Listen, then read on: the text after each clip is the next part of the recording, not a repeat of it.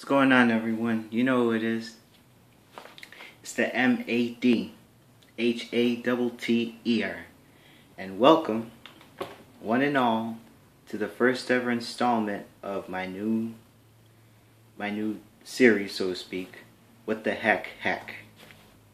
Now, with these vids, I want to be able to talk about different things, whether it be sports, pop culture, music, movies, whatever's on my mind.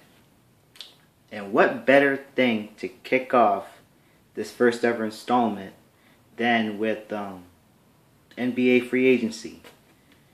And obviously the biggest name in free agency is LeBron James.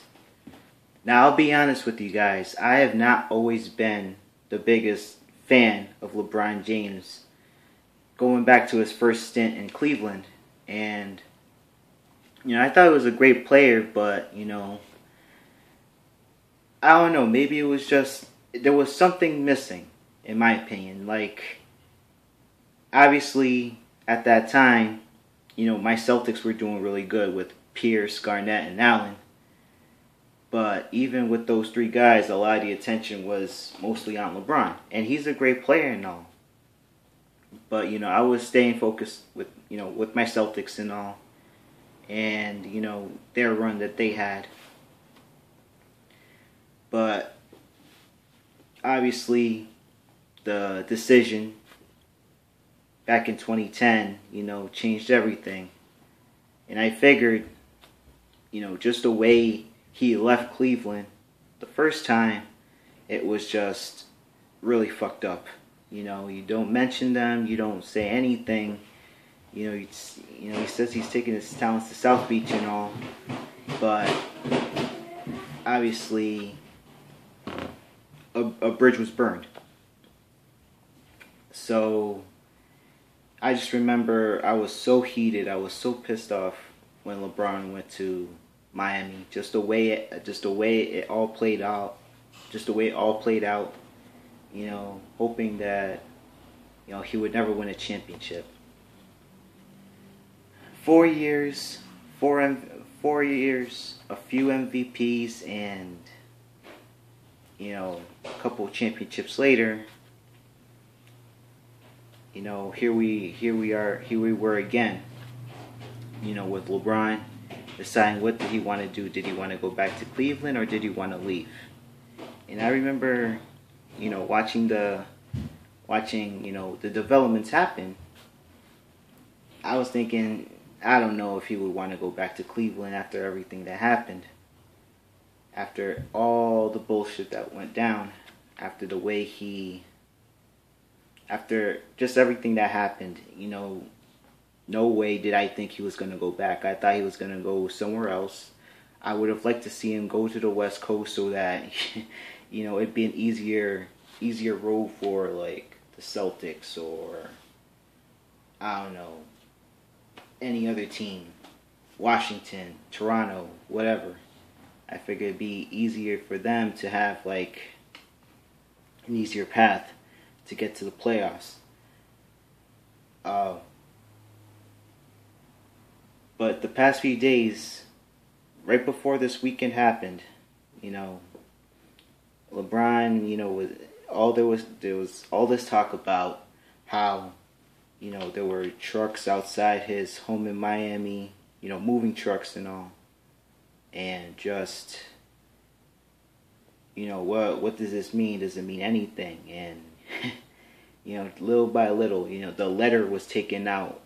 Dan Gilbert's letter was taken off the Cavaliers website. So I'm like, I still don't know. I still wasn't convinced. And, I wasn't going to jump to conclusions. But in this day and age, you never know.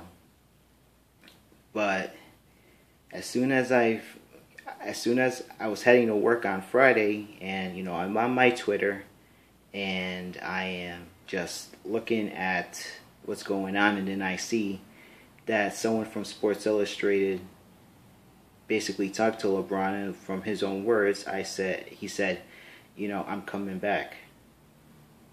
And I'm like, wow. Now, I was dumbfounded. I'm like, whoa! Like I read the essay. I'm like, you know what? I used to. Now, let's get one thing straight. I'm still not a LeBron fan. I'm still not. Uh, I'm still not a fan of his. I can respect him, but I'm not a Cavaliers fan by any means of the imagination. That's not going to happen. I'm still a Celtics fan forever and ever.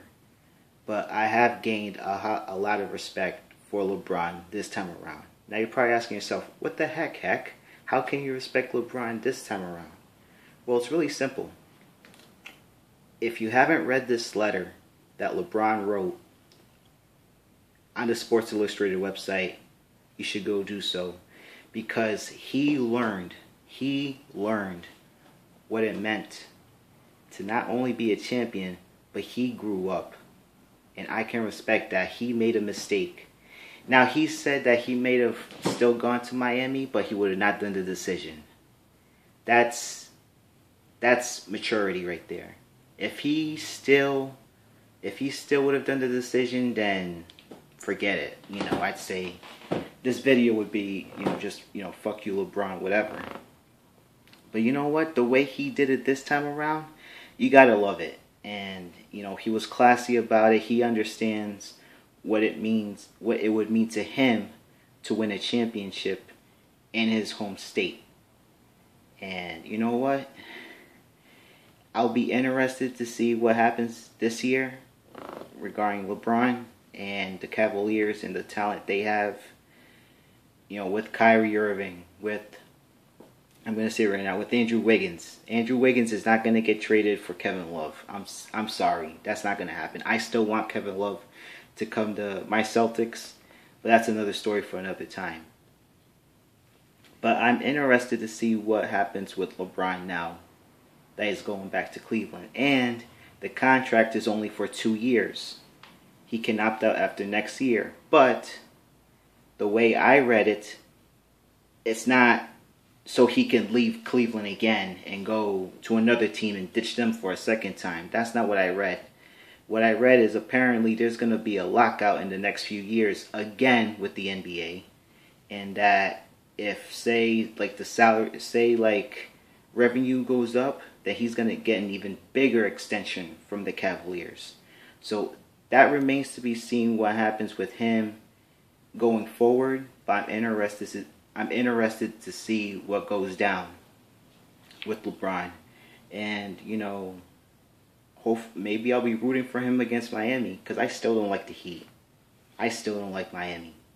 I still don't like D. Wade and Chris Bosh, who re-upped, who was stupid to stay in Miami and not go to Houston to play with James Harden and Dwight Howard.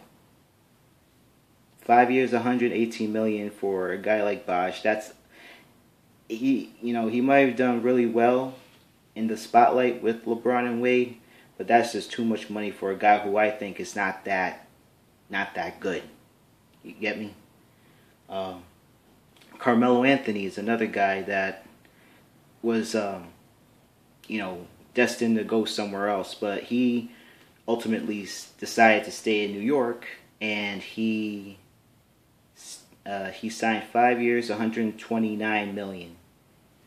Now, I would have, personally, I would have liked to see him, I'm being biased, I would have liked to see him come to Boston. There was talk right before free agency of a new big three. Rajon Rondo, Carmelo Anthony, Kevin Love. To me, hell, sign me up. Sign me up. Now you're probably asking yourself, what the heck? Why do you want Carmelo Anthony in Boston?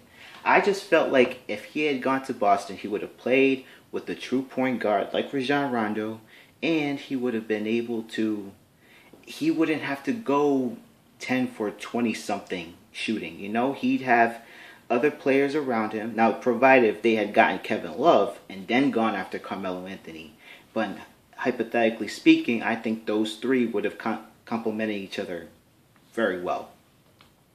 Now, people talk about Carmelo Anthony being a ball hog or whatever. Look at the team he has to play with, or he had to play with.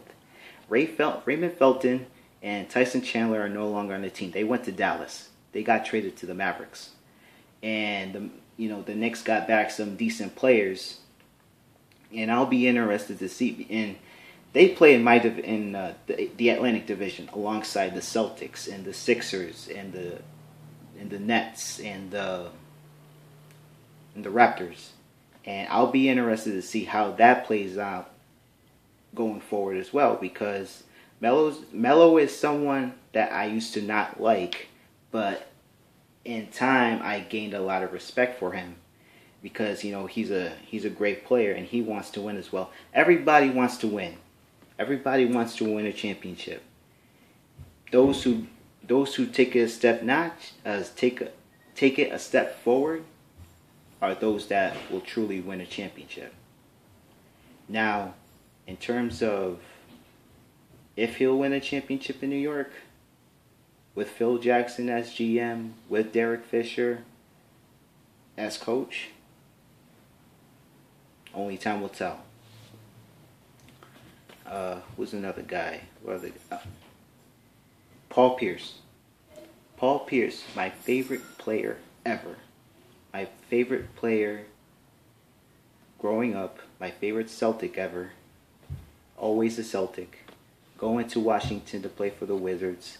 I'm happy about this move for a couple reasons. Number one, he leaves Brooklyn and that mess that they had. Number two, he gets to play with, promising young players like a John Wall and a Bradley Beal. And,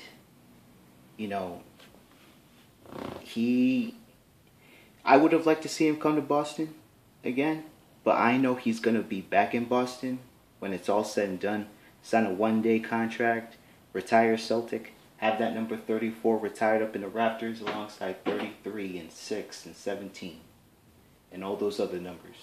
So I just can't wait for when that happens. But for the next year or two, Paul's going to be playing in DC. And, they were 2 games away from the Eastern Conference Finals last year. They re-signed Marcin Gortat to a long-term deal. That means that they're trying to go for it, or almost go for it this year. So you have to applaud them. Pau Gasol, he's going to the Bulls. He's leaving the Lakers. Great move for Chicago. 3 years, 20-something million. That team has a big question mark, in my opinion, in Derrick Rose. Can he be healthy? Can he be, the MVP that he was 3 years ago? Is he one more injury for him, and you gotta think he's done. And that's me. You gotta think that he really needs to stay healthy and be the Derrick Rose of old, because he's a great player, and where he goes, so go the Bulls. And with Noah and with Gasol, that's gonna be a great team with Taj Gibson and Jimmy Butler as well. So the Eastern Conference really got better, not just because, in spite of what LeBron did, going back to Cleveland. There's a lot more parity now in the Eastern Conference than there was the past few years. What does this mean for my Celtics? Well, keeping Avery Bradley was not something I wanted. Great defender, but that's about it. He gets hurt too much. He gets hurt way too much. Obviously, the potential is there, but I don't know what's going to happen this year with him. I really hope that the Celtics can try to get Kevin Love. I think he would be a great compliment to Rajon Rondo. I hope that the Celtics can keep Rondo long term, because he's someone that I would build around, and a lot of Celtics fans that I've seen on the internet, you know, are like, nah, trade Rondo, he's a cancer, he's you know, a bad guy, blah blah blah blah blah blah blah blah blah. I'm like, shut the fuck up, seriously, seriously. And it's, you know, obviously with the way the Eastern Conference is, it anything can happen. Anything can happen. I just hope that the Celtics can make the playoffs. I'm not asking for banner 18 this year, but at least make a step forward. I don't want to go through rebuilding and people talking about tanking when we know we're not going to get the number one pick. So those are my thoughts. That's all I got to say right now about NBA free agency. Now this is where you guys come into play. Tell me what you think of this vid. I got some more topic vids to come in the next few weeks. Tell me something of what you want to talk about. The YouTube community. Have people subscribe to my page. I'll leave my Instagram link on the bottom somewhere because I'm on Instagram. I post pics. I do a lot of Woman Crush Wednesday, which, you know, is something I like doing. But yeah, hope you guys like this vid. This is one of many new vids that I'm going to be doing, talking about a lot of different stuff. And shout out to all you guys. And I can't wait for this to really take off because I'm really looking forward to what goes on next. So until then, guys, subscribe. If you haven't subscribed, subscribe. And until then, it's a mad world. I'm just running it. 1.